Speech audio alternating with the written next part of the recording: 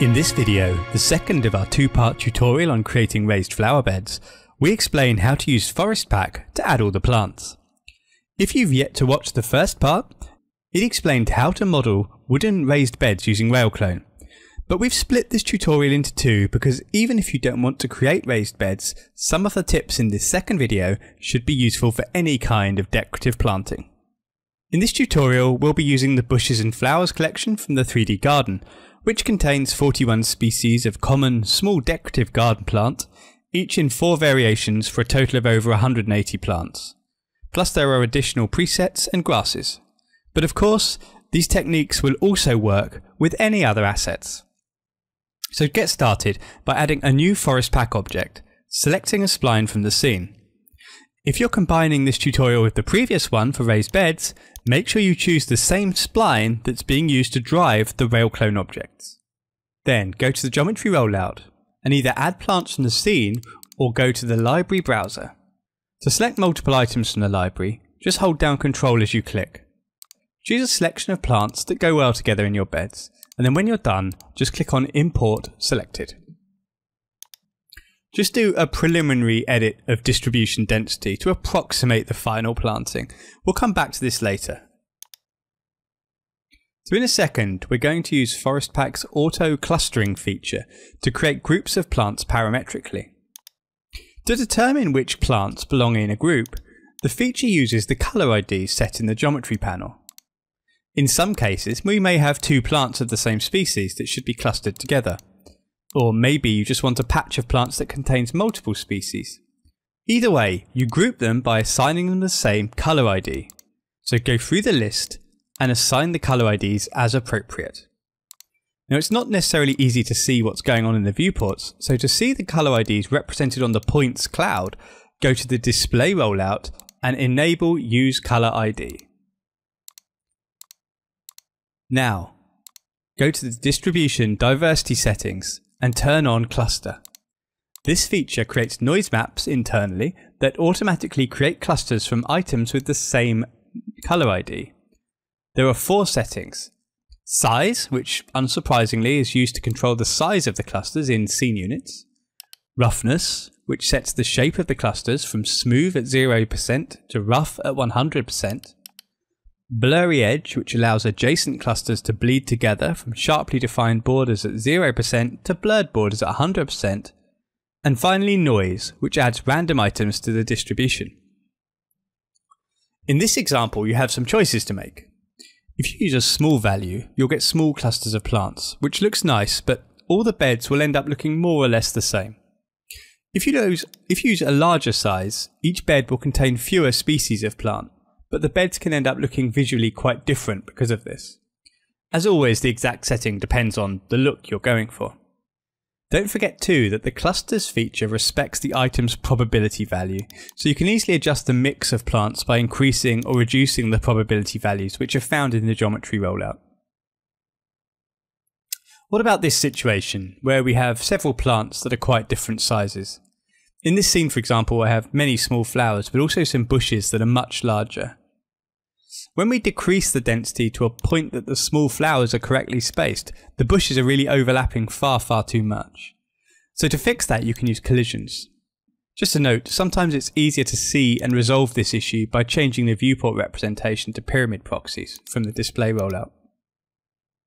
Okay, so first of all, with collisions disabled, adjust the density, threshold and distribution map to get the correct spacing for your smallest plants. Once you've got your spacing for the smallest plants, then enable collisions and turn on preview in viewport so that you can see the results of the changes. So all of your carefully placed small plants will then sort of disappear or thin out. So we want to disable collisions for those. Do this by going to the geometry rollout. At this point, select everything and set the collision radius value to 0%. Effectively, you've enabled and then disabled collisions again. But the difference here is that you can now increase the collision radius for just those large plants that really need it. In this way you can mix large and small plants and maintain a nice and appropriate density throughout. Once you're happy with the distribution, don't forget to add some randomization from the transform rollout. So for this scene, I set the scale randomization minimum to 30% and maximum to 140% to create a much larger range. I also changed X and Y rotation to -15 to 15%. In the areas rollout for edge mode, I'd probably choose either point, or if that results in plants intersecting the wooden edgings, choose size or edge. And that more or less finishes the beds. And so far, everything we've discussed has been relevant whether you're planting normal beds or raised beds. In the final part though, we'll look at two techniques for moving the plants into position on the Z axis to sit on the flower beds we created in RailClone. We'll use either the item's Z offset parameter to simply move them up into position, or a more sophisticated version where we link the Z position to a RailClone parameter using forest effects.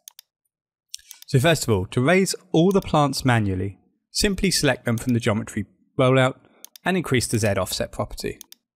And it's done. This is by far the easiest way to get the desired look, and you could leave it there.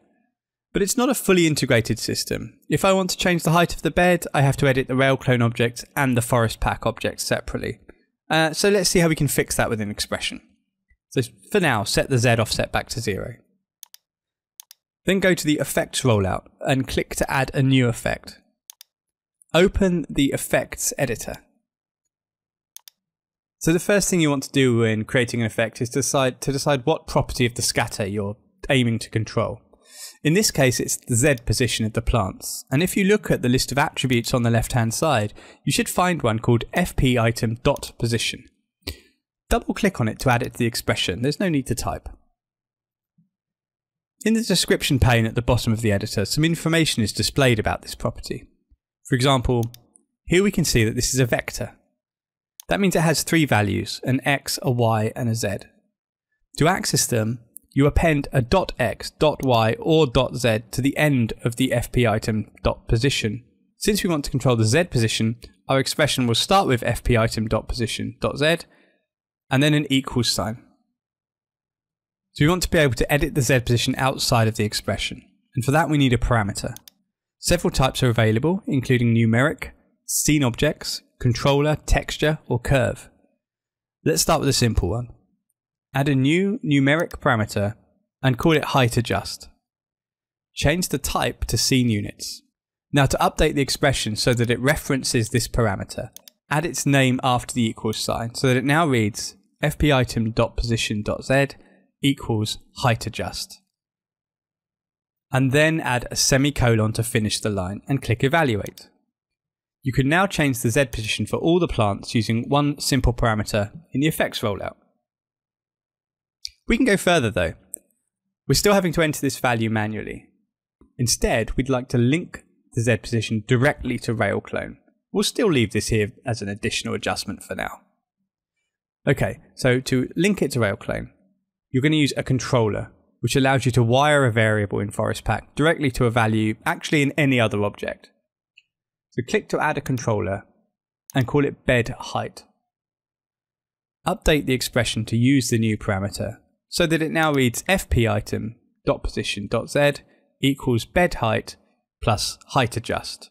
Again, note that I've kept the height adjust just in case I want to tweak the position after it's been offset. It's not strictly necessary. If you now evaluate, go to the effects panel and select bed height, you'll see a button called pick controller. Click on this and in the subsequent window, find the RailClone object. So go to Object, RailClone, and look for the exported height parameter for the beds in the RailClone. And there's bad news, it's not there. And that's because parameters in RailClone aren't visible to wiring by default. But fortunately there's an easy workaround. So just go and select the RailClone object. Turn on AutoKey animation and just update the value of the parameter you want to use for wiring. It doesn't matter what this value is, we're going to delete it afterwards anyway. Turn off AutoKey, then delete all the keyframes. By animating those properties, we've added exposed controllers that can be used for wiring, even though we've subsequently deleted the keyframes. And you can now go back to Forest Pack, select Pick Controller again, and then find the controller that defines the height of the raised bed. Click OK, and these two objects are now wired together.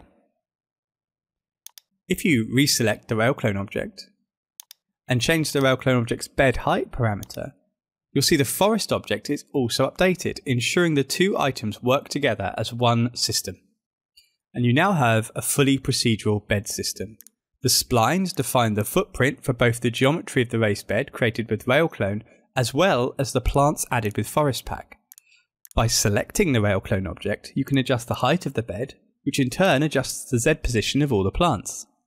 I'm sure you can see that this approach has many other uses beyond this example, and we hope you enjoyed this tutorial. If you do have any questions, please contact us on the forum and stay tuned for more tutorials coming very soon.